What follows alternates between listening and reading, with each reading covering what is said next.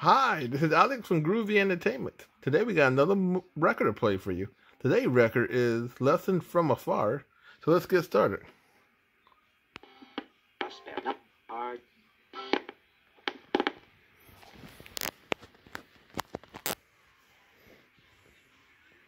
Lesson from Afar.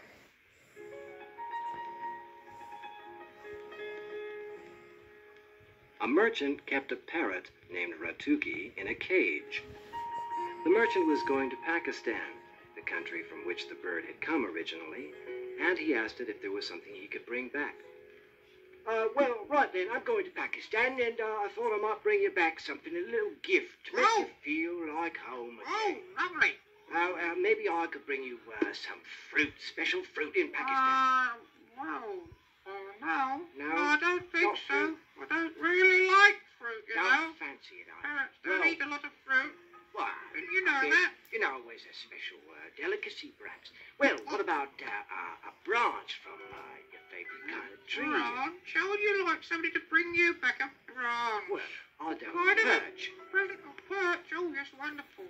Wonderful. No, I don't want a perch. No branch. No, I don't want a What about some seeds? They got real nice seeds in Pakistan, your favourite kind. What kind are those?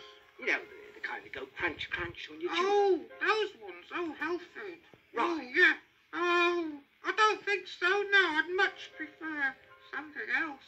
Something else? Yes, if I could ask for it. Well, I mean, if you really want to give me a present. whatever you like. I'd be Whatever delighted. I like. Anything at all. Just name it. You name it. You heard that, children? Right, whatever I like, okay. I want my freedom. What? Your freedom? I want my freedom. I'm tired of being caged up here. Oh, your freedom, is it? What's his freedom? Say anything he likes, he says, I want my freedom. No, you can't have your freedom. You're mine. You belong to me. You said I could have anything I wanted. Anything but your freedom. Thank you. Ask again. Thanks a lot. Oh, let me think. Oh, I got it. I got it. All right, what is it? I got it. Spit it out. When you're in Pakistan, you know, that jungle, the Narugi jungle? The Narugi jungle, yes. Yeah. That's where I got you. Second one on the left as you come in That's through right, customs. yes, right. Well, call out in the Narugi jungle out loud that Ratuki the parrot is your captive. Then I've caught you and I've got you in a cage. That's right. That's right. And just do that. Just tell this to the birds who still fly free in that jungle. I'll just shout it out. Oh, that's all I want. Just for you to do Ratuki that. the parrot is my captive. Like That's that. it. Yes, please. Do All that. right, that's easy enough. I'll be glad to do it. Thank you very much. Now, you be good now. The merchant went to Pakistan and did as the parrot had told him. No sooner had he called out his words when a wild parrot, just like his own, fell out of a tree onto the jungle. Then the merchant thought that the fallen bird must be a relative or friend of his own bird, and he felt bad that he should have caused its death. When he returned home, Ratuki, the parrot, asked him whether he brought any news from the Any Narugi news? jungle. Any news from the Narugi? I'm sorry. I'm sorry. Brace yourself. What? My news is bad. Oh, no. Yes. What happened? But there's good news first. First, the good news. Oh, wonderful. I'm back safely. That's Second, good news. the bad news. One of your relatives fell at my feet when I spoke of your captivity. Oh, no. Which one? Was it Uncle Eddie? I don't know. It was just a parrot. Looked like you. They all look alike to me, but he fell down dead at my feet. I'm sorry. That's all there is to it. Nothing else happened. Oh, no. Oh, Steady.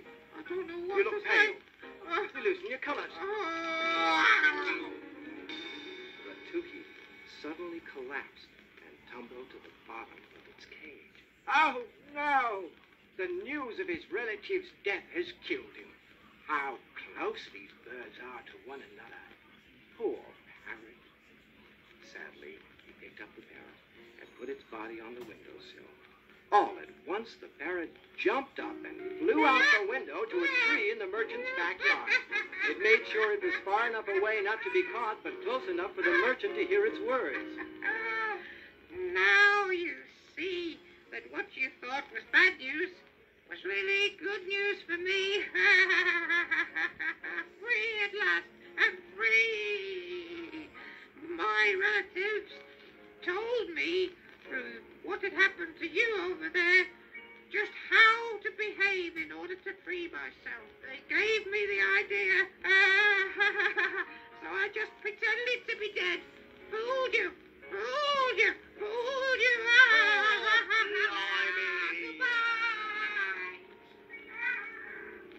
And with that, away it flew, joyful and free, all the way back to its home in the Naruki jungle.